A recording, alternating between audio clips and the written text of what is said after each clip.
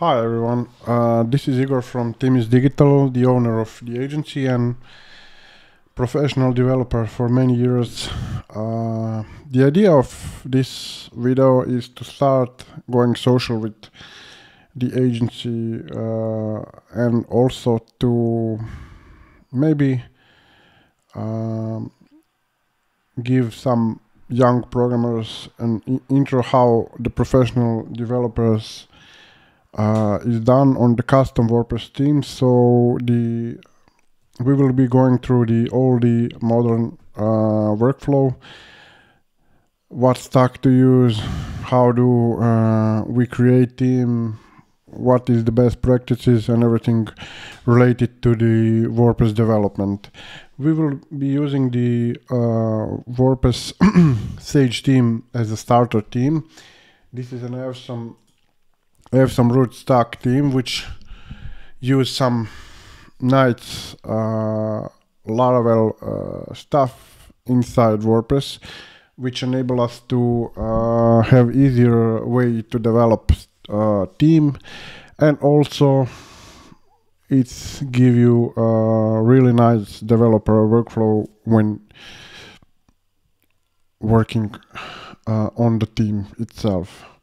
The main goal of this is written like what we are going to learn and go over to.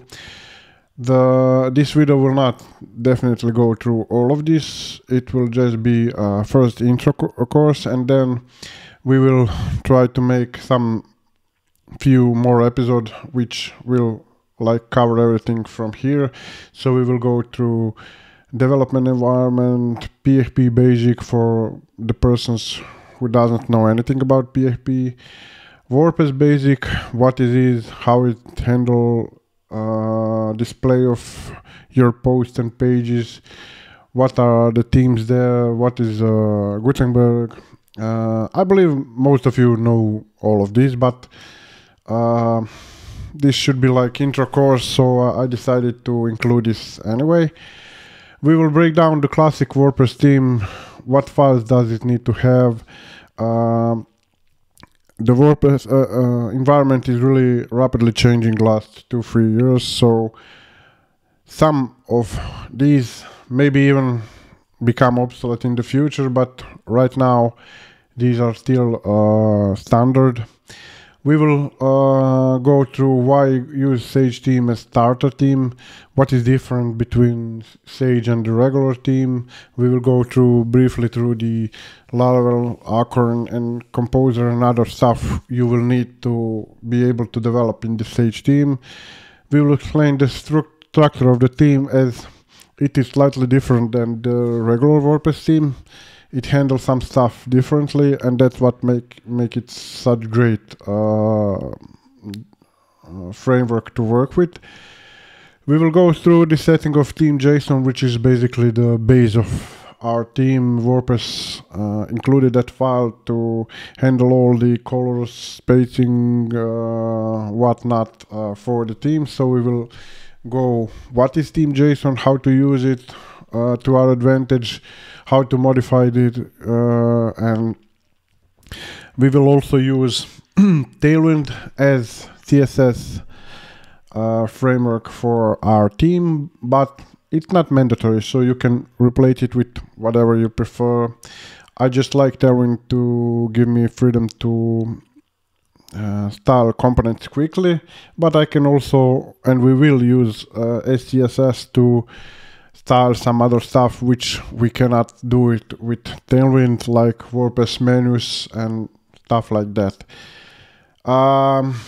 Look at our demo design. So I have created the Figma file for the theme, which I plan to create with you guys together. So we will go through the header, heroes, some sections, how we can handle all these, what Gutenberg blocks can we use from the core blocks, what we will make as a custom block, how to make such TTAs and footers. Everything of course will be mobile responsive. It will be fast. We will have an archive with some listings. We will have a single page, recommended articles, and bunch of other sections. It might be possible that we will not do everything from this design, but I will try to do most, at least all the basic and main sections, which will give you a nice intro how we will combine our team to have fully completed custom team, which will be super fast, with no extra unneeded parts, and you will see it will be a lot of fun doing this. So we will go also through while we are making theme through the custom post types, REST API, making HCF blocks with help of the HCF plugin. We will also go through the React and native WordPress blocks. We will learn the Gutenberg reusable block styles, and also in the end the idea is to go through the testing and deploying the theme to the live site. And that should be everything for this course what I planned, but who knows, we might add or remove something in the end, but this is a general idea to finish in this series. So the main theme we will be using is the root Sage. You can have a look at it if you haven't before. It uses blade templating, so it will allow us to minimize the unnecessary PHP stuff in our templates.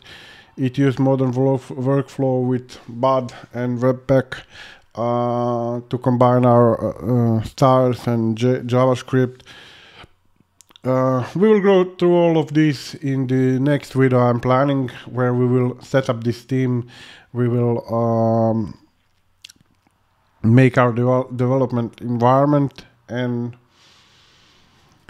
that should be it for this video, because I don't want to make it too long. I just want to get some kind of feedback. Do you want to see all of this? Is it boring? Is it not?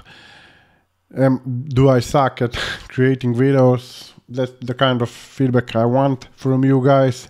And if the feedback is positive, I will definitely do the recording for the next episode of this series.